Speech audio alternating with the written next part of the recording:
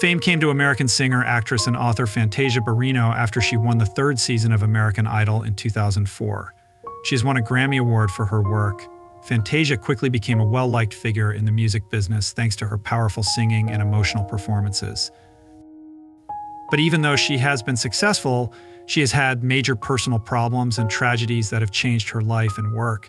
She was born on June 30th, 1984, in High Point, North Carolina, into a family with a lot of singing history. Gospel music was very important to her family, and Fantasia started singing in church when she was young. As a child, she lived in a loving but tough home where her love of music grew, but soon things would get hard in her personal life. Barrino had problems at T. Wingate Andrews High School, like being picked on and other problems. She left school after giving birth to her first child, Zion, when she was 16 years old. Fantasia had a hard time making things meet when she was a teen mom, but her dream of becoming a singer never went away. Fantasia tried out for American Idol when she was 19 years old, and her beautiful voice made her a fan favorite right away. Her soulful versions of songs like Summertime won her fans during the competition and became one of her most remembered performances. When Fantasia won American Idol on May 26, 2004, she made a name for herself in the music business. She was the first act in history to have their first single go straight to #1 on the Billboard Hot 100. The song was called I Believe. Her 2004 debut album, For Yourself, was also a hit. It earned her 3 Grammy nominations and cemented her place as one of the most promising new R&B acts. After her first big hit, Fantasia's business kept going up, the hit song When I See You from her second album. Fantasia 2006 stayed at the top of the Billboard Hot R&B hip-hop songs chart for 8 weeks. The song became one of her most famous hits and made her even more of a force in modern R&B. Along with her singing career, Fantasia did well when she moved to Broadway. Many critics gave her great reviews for her role as Sally in The Color Purple on Broadway in 2007. The strong way she played the part won her a Theatre World Award and showed how good she was as both a singer and an actress. Fantasia's third studio album, Back to Me, came out in 2010.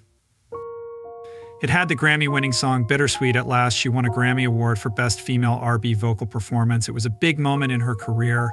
Fantasia has had a lot of success in her work, but she has also had a lot of problems and tragedies in her personal life. She has had to get through a lot, from problems in relationships to money problems to mental health issues. Fantasia had a lot of money problems, even though she did well on American Idol and in her music business afterward. At one point in 2009, she was about to lose her home to default. She had signed contracts that put her finances at risk, and her debt kept growing. This made people in the media very interested in her personal life. Fantasia wrote in her 2005 autobiography, "Life is not a fairy tale about how hard it was for her to handle money, deal with the law, and work hard in the music business. Poor management and bad financial decisions she made early in her work made her money problems worse." Fans of Fantasia have had a lot of publicized relationships, especially her time with Antoine Cook, who was supposedly married when they were together.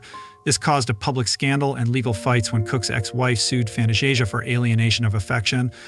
In some U.S. states, this is a legal term that lets a spouse sue a third party they think caused their marriage to end.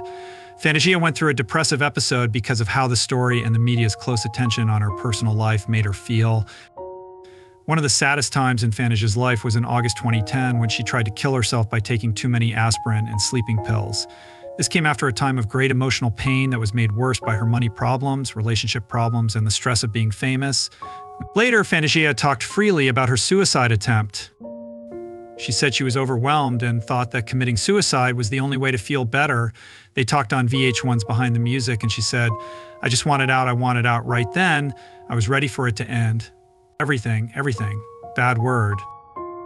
Fantasia escaped the overdose, and she later said that it was a wake-up call that made her think about her life and mental health again. After she tried to kill herself, Fantasia went to therapy and found strength in her faith, both of which were very important in helping her get better. It made her stronger when she was done with it, and more set on taking charge of her life and work. Fantasia went through another terrible event in her life when her nephew Taekwon Von Rico Washington was shot and killed in Greensboro, North Carolina in February 2018. His death was so sudden. Taekwon was only 18 years old that Fantasia and her family were crushed. She talked about her sadness with her friends on social media. She posted touching tributes to her nephew and talked about how sad it is to lose a loved one to gun crime. The terrible death of her nephew was a painful reflection of the problems her family has had to deal with, and Fantasia has used her fame to push for healing and unity after these kinds of terrible events. Fantasia has been through a lot of hard things, but she has always shown amazing strength. Her music often shows the hard times she's been through because she uses her voice and fame to encourage others to keep going when things get tough. Fantasia's rebirth as an artist and person began with her fourth record, Side Effects of You, which came out in 2013. The record debuted at number 2 on the Billboard 200 and had the hit single Lose to Win, which was based on her own experiences of getting through hard times. The record was praised for being honest and emotional. And Fantasia said it was very personal. Fantasia's 6th studio record, Sketchbook, came out in 2019. It showed how much she had grown as an artist and as a person. There were R&B, soul, and gospel sounds on the record. It helped her learn more about herself and gave her more power. After many years of trouble, Fantasia has finally found peace in her personal life. She married businessman Kendall Taylor in a beautiful wedding in 2015. It was the start of a new part of her life. Fantasia has said many times that Kendall has been there for her with love and support, helping her get through some of the hardest times in her life. Their first child together was a girl named Fantasia, born in 2021. She also has 2 other kids from past relationships, a daughter named Zion and a son named Dallas. Fantasia Barrino left behind more than just her songs. It's a sign of power, resilience, and survival that she is, having dealt with and gotten through many personal and work problems in telling her story. Fantasia has been honest and open, which has inspired many people to keep going through their own problems. She is one of the best R&B and gospel singers because of how powerful and emotional her singing is. Fantasia, who has written books, been on Broadway, and won a Grammy Award, continues to use her fame to inspire and lift others. There have been ups and downs in Fantasia Barrino's life. From her early struggles as a teen mom to her rise to fame on American Idol to her personal fights with depression and money problems, Fantasia's story shows how important it is to keep going, have faith, and be strong inside. Fantasia is still a source of hope for people who are going through hard times, even after all the bad things that have happened to her, using her life and songs to help people heal and gain power. Fantasia Barrino, an actress and singer, had a major accident while traveling in Hawaii with her husband this morning. This was shocking news from her family. Unfortunately, Fantasia got hurt badly in the crash and is now in a coma.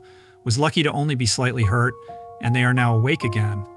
The whole family is worried, though, because they don't know what will happen with Fantasia's health in the next few days, after a long day at work. Fantasia Barrino and her husband Kendall Taylor chose to take a break on the beautiful island of Hawaii. They were hoping that this trip would give them some sweet, quiet time away from the attention. There was a surprising turn of events, though. The unhappy pair was driving along a lovely coastal road in Hawaii on that terrible afternoon. Witnesses at the scene say that the dog ran into the middle of the road while the people were going on an empty road.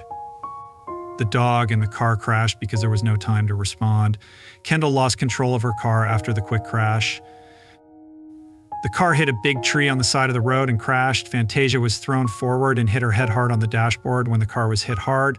The front of the car was badly injured. She passed out right there at the scene.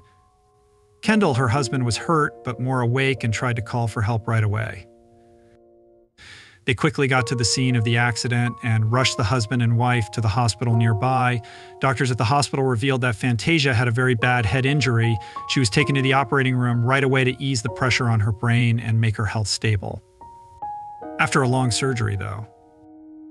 The doctor said that Fantasia had fallen into a coma and had not yet woken up. Her situation is very scary, and doctors are keeping a close eye on her to make sure nothing worse happens.